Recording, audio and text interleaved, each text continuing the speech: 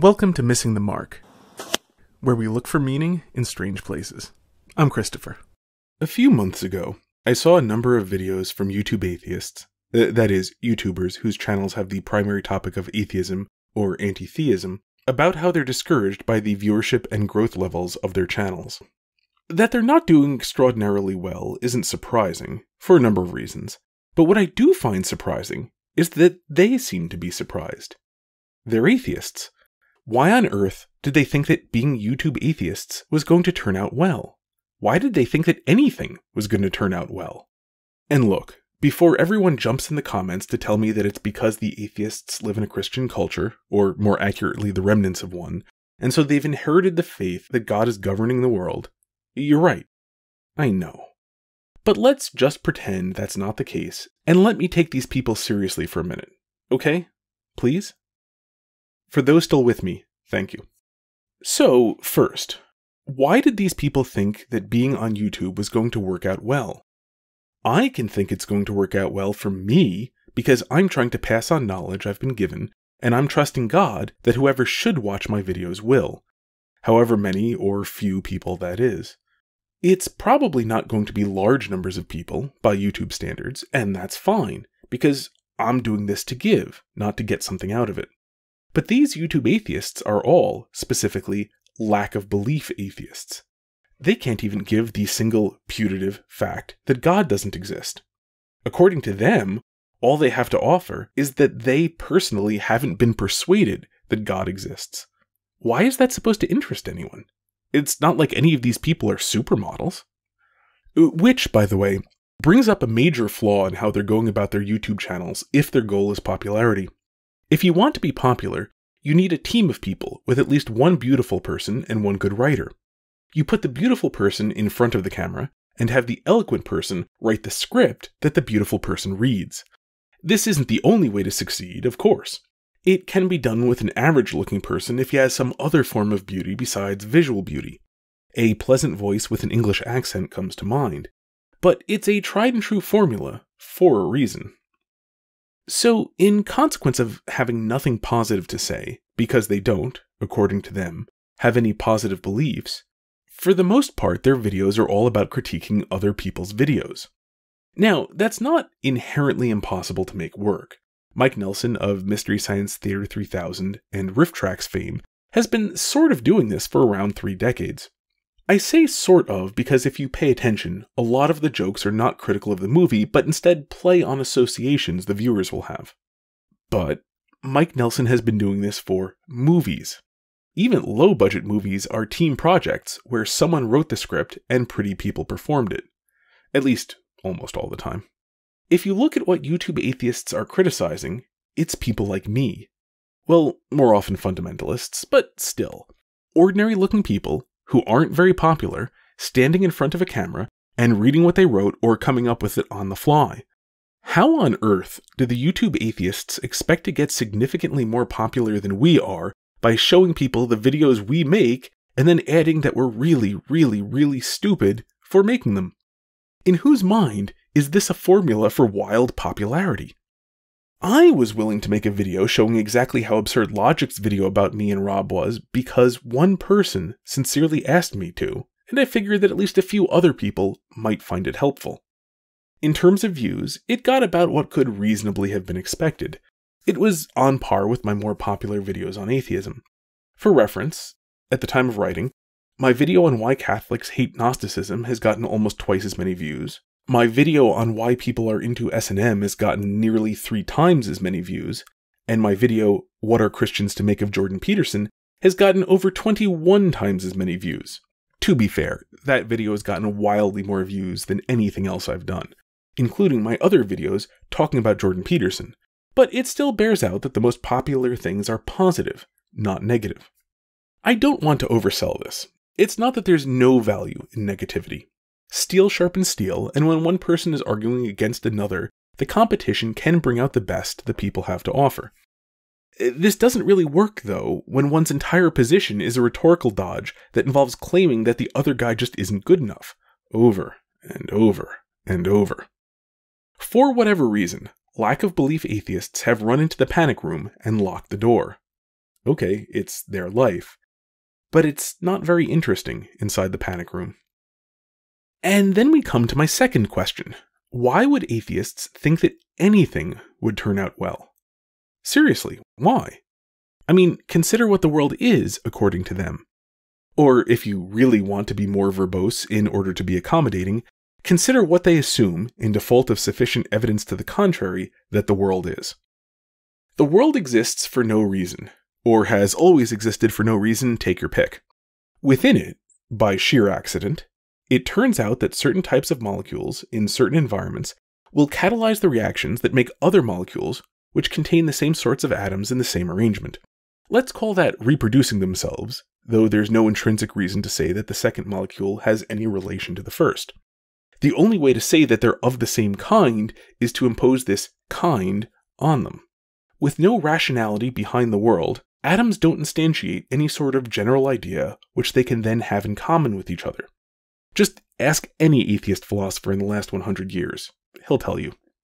Anyway, let's hand-wave our way past the whole bunch of steps, not a single one of which we have the right to take, and the world is littered with organisms that reproduce themselves. Those with traits that make this happen more often have more offspring. Those with traits that make this happen less often have fewer offspring. As a result, traits that result in more offspring predominate in populations. Well, except for the traits which are not heritable. Details. Anyway, the point is that all traits that organisms have are either completely random, or they're because they happen to be inherited from another organism in which those traits helped that organism to produce the current organism, or its ancestors. It is really cumbersome to say this stuff accurately.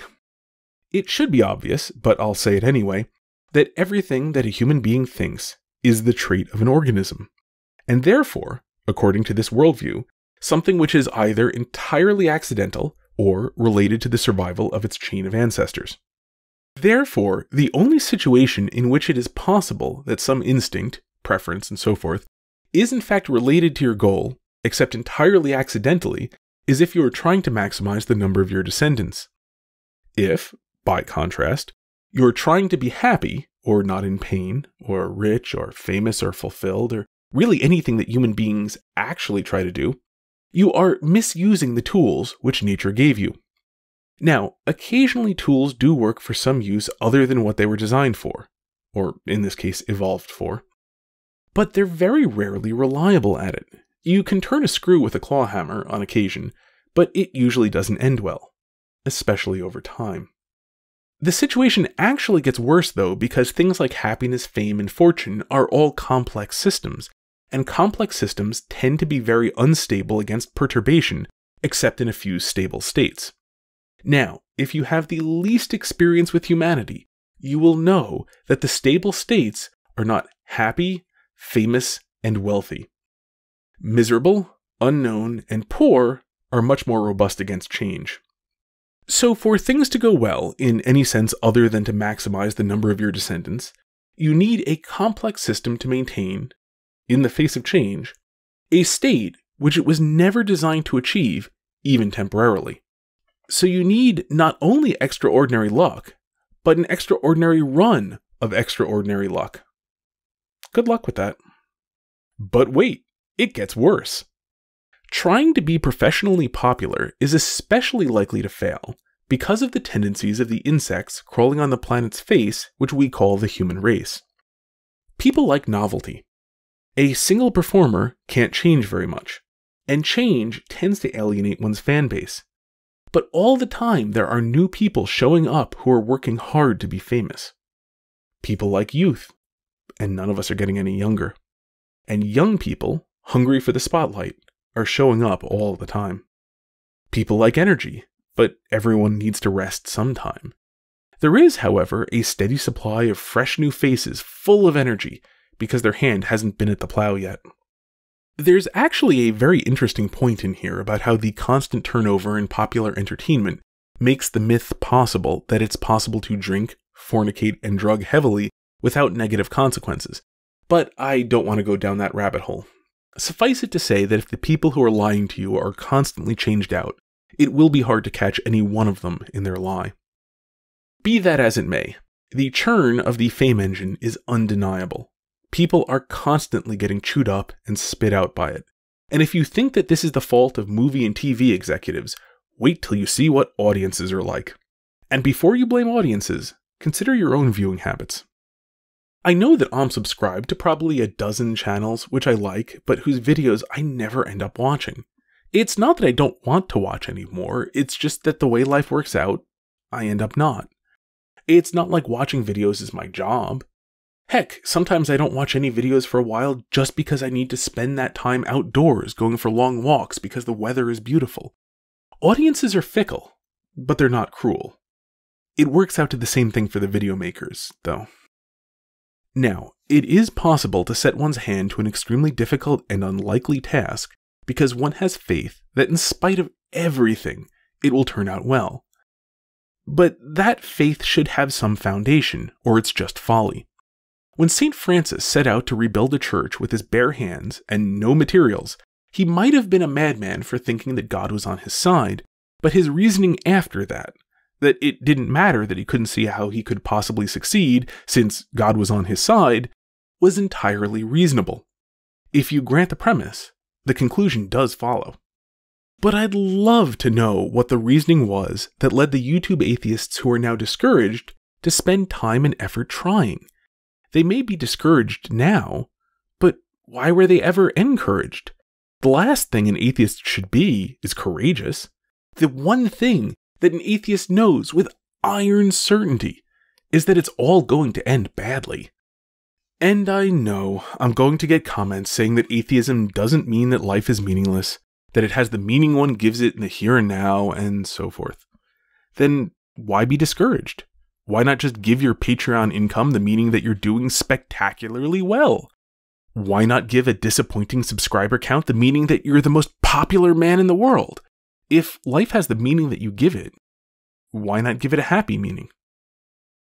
Until next time, may you hit everything you aim at.